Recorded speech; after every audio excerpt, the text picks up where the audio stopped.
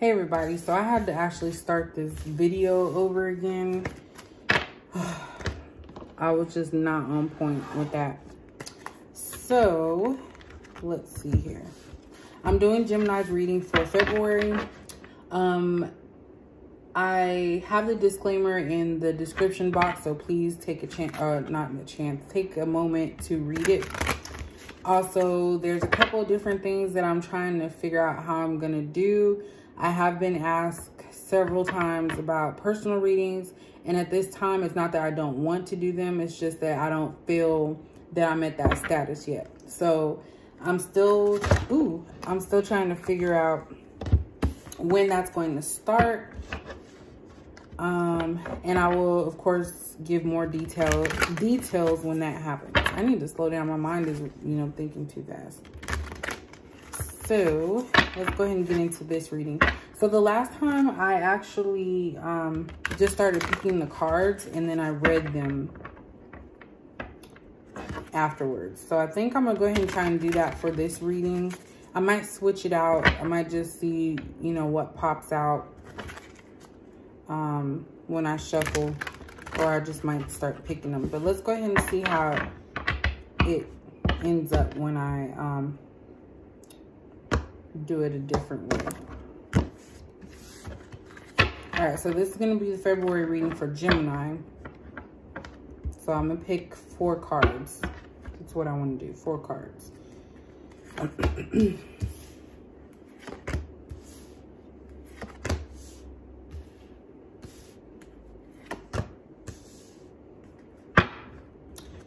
All right.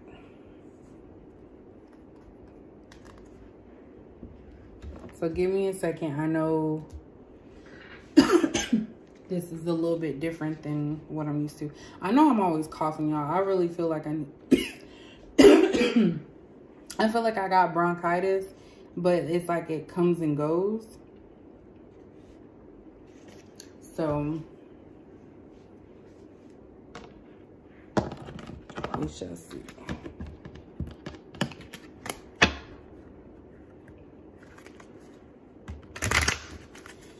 So give me some information about Gemini.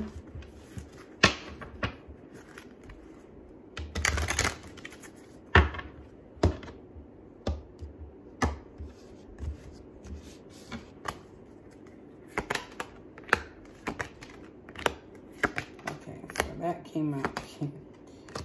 That is so funny. These cards are hard to shuffle. These are the Modern Witch Tarot deck, and these are hard to shuffle. Oops, I'm about to lose something.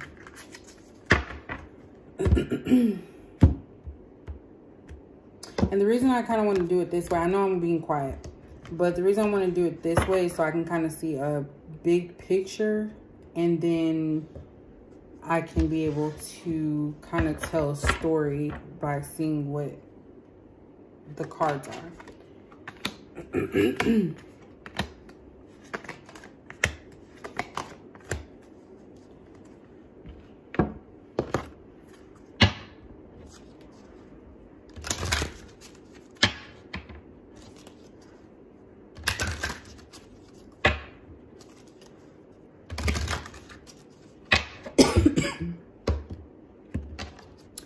Man, I don't even smoke, but I sound like someone that smokes.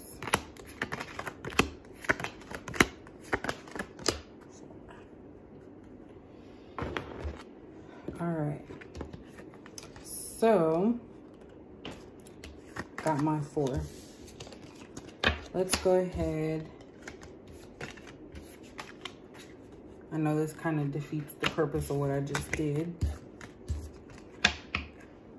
All right, so let's start at the top here. So we have Firm Foundation, and this is a reading for Gemini.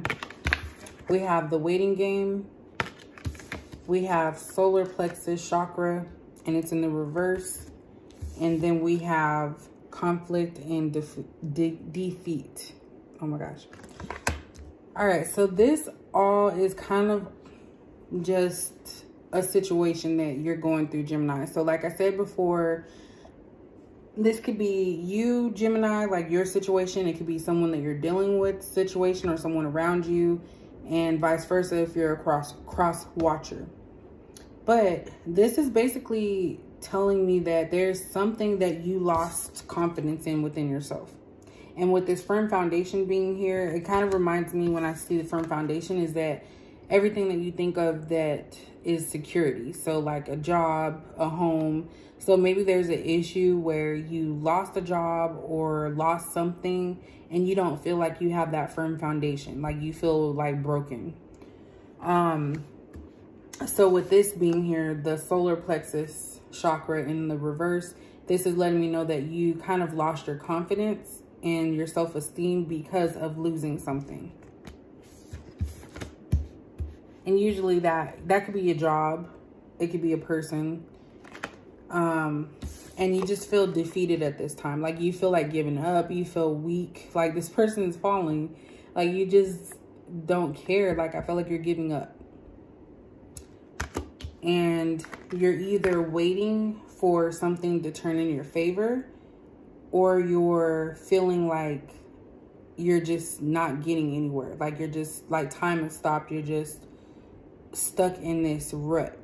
But with this waiting game being here, this kind of lets me know that there's always going to be some end at some point. So you're not always going to feel conflicted or defeated or have low self-esteem or low confidence, because things can change.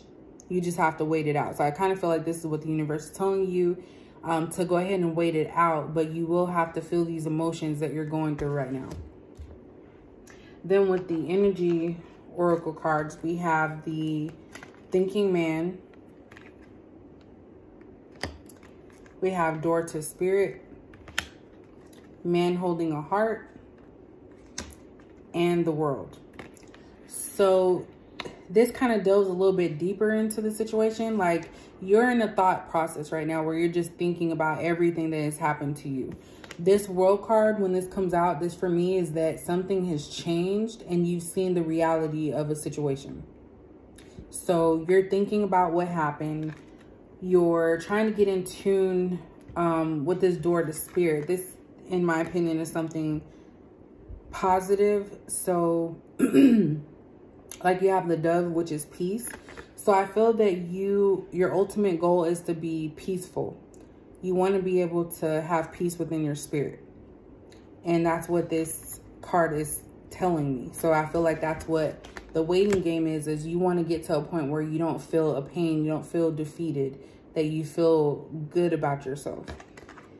With this man holding a heart, this situation or could be even heightened by the fact that maybe you were involved in a relationship with somebody, and you actually were willing to give your heart to them, and you're still stuck on the fence about that. So if we're looking at it as like a love reading, then you're thinking about whether or not you want to move forward with this person or not, because you're holding your heart. So you're just thinking about your life at this point in all aspects: money, employment, love, relationships, all that. So I feel like you're just thinking about everything. And that's what the world card is here. You're seeing the reality of what can happen. You're seeing the reality of how you're feeling. And you're just really in a deep thought. With the tarot cards here, we have the Tower. So this Tower moment, whatever it was, is possibly the reason why you feel conflicted and defeated. And I think that the Tower moment has passed and you're just waiting it out. Or you could be actively going through this at this time. So when I think about the Tower, and I obviously can see here, it's all about chaos. So things are not going the way that you want them to. And you just feel like broken. Like you just feel like there's a lot of stuff that you have to handle. And you don't know how to escape. You don't know how to get rid of it. So Tower moment, that's what's happening. Something is going on and you're just feeling like broke down about it. Then we have the Three of Wands. This is somebody that, in my opinion, is trying to build, and they're watching everything else and everybody else while trying to build what they have going on. And that's just my interpretation of this card, the Three of Wands. So you're trying to get yourself back in order, but you're busy watching and looking either into the future as far as trying to do too much instead of focusing on what you need to do. So that could be something that's holding you back. Then we have the Judgment card. So this right here is me feeling like you, Gemini, or whoever this is for, you feel like people are constantly looking, they're possibly looking up to you. And I know that, like, how do I say this? It looks like these people are coming out of caskets. Like, I really feel like these people are coming out of caskets. So it's like you're looking for something and you feel like you have to find an answer about something. Like, people are looking to you to possibly maybe make them feel better or help them out in some way. And you're feeling like you have, like, so much stuff that you have to do. Like, so many responsibilities.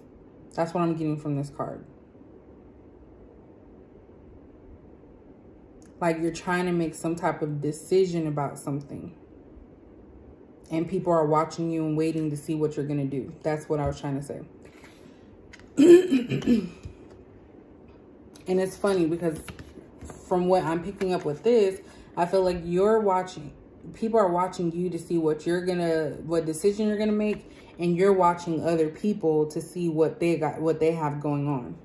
So it's kind of weird. Then we have the Wheel of Fortune.